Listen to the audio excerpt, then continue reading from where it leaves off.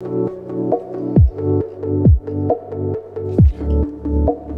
we just need to remember the basic structure of the Earth. So we've got the core, the mantle, and the crust. And we've got all those different plate margins as well. So we've got two different types of crust around the Earth. We've got the oceanic crust and the continental crust.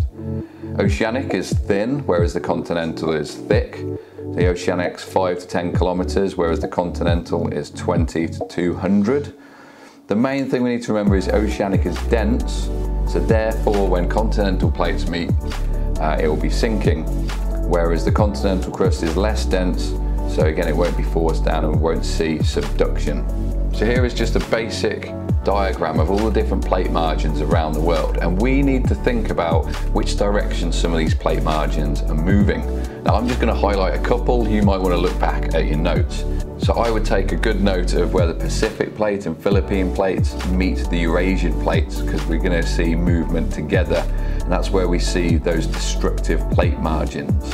Another good example looking at constructive plate margins is in Iceland, where those two plates, the North American plate and the Eurasian plate, are moving apart from each other. A last really good example is California. So we've got those conservative plate margins moving from side to side between the Pacific plate and the North American plate. Now when we do a comparison of where the major volcanoes are around the world, you can see there is some correlation between where they are and where the plate margins are. So we tend to see that earthquakes and volcanoes occur near these plate margins around the world. Going to quickly recap the different plate boundaries. So we've got destructive, constructive, and conservative. So destructive plate margins again are moving towards each other. One is forced down and therefore we get subduction. We get lots of volcanoes and hilly areas in these margins. The next one is the constructive plate margin, where they're moving apart from each other. We get new land being formed from the volcanic activity. And the last one is the conservative plate margins, which are rubbing against each other. They could be traveling similar directions, but at just different rates. There's a variety of different case studies you could have looked at, and I'm just going to highlight a couple examples. You might want to go back and look at your notes or look at the revision guide that you've got to check that you're checking out the correct case study.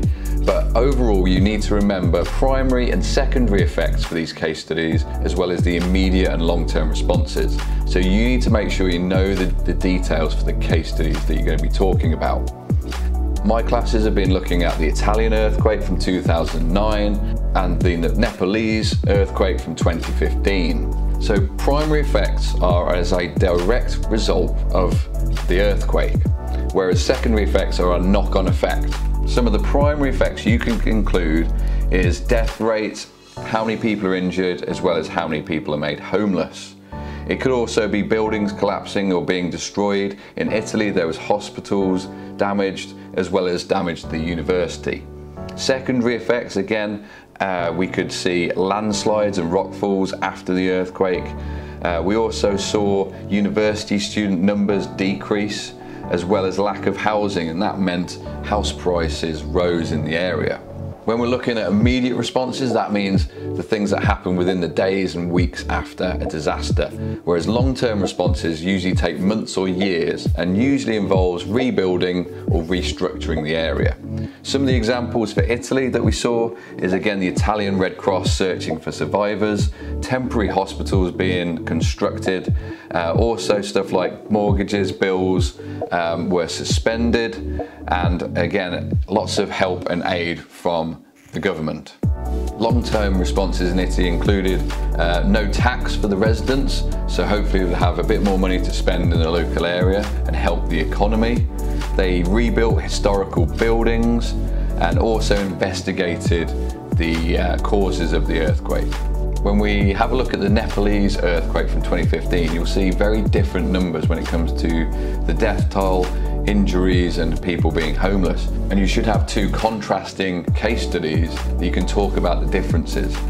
So some of the primary effects were again over 8,000 dead, 16,000 injured. We had lots of damage to historical buildings and temples. We had the destruction of 26 hospitals and a lot of the schools. So again, if all the hospitals are destroyed, there's not going to be anywhere to help the injured. There was a shortage of water, food, electricity area, and there was lots of aftershocks, which again caused a lot more damage. Some of the secondary effects saw avalanches on Everest, which again took the lives of some of the climbers in the area. Tourism took a real big dip.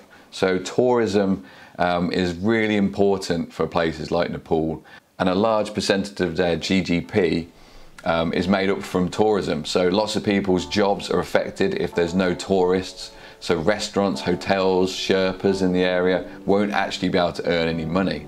Immediate responses saw lots of international aid, temporary shelters were set up, and the Red Cross was searching for survivors again. It was also very difficult to get help and aid to the very remote areas because travelling was severely affected. Some of the long-term responses were again lots of aid and help from lots of different countries around the world. The heritage sites and the tourist attractions were opened as soon as possible later on that year, which again helped that local economy as well. That's just a quick review of the case studies that you need to know for this course. If you've studied anything different, you need to go back and look at your notes, look at your textbooks or revision guides, and make sure you understand the details for each different case study. Again, the examiners want to see that you've actually studied these things and you know your stuff. So any more figures, names, countries, specific details you can include in your answer, the more marks you're going to get. Now, the last key topic for today is how can we reduce the risk of these disasters becoming worse in the future.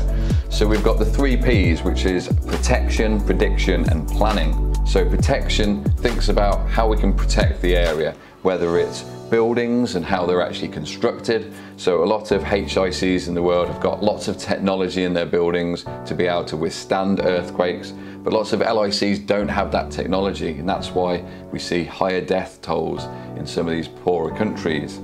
Now, when it comes to prediction, lots of scientists have got lots of different equipment that can try and predict these earthquakes.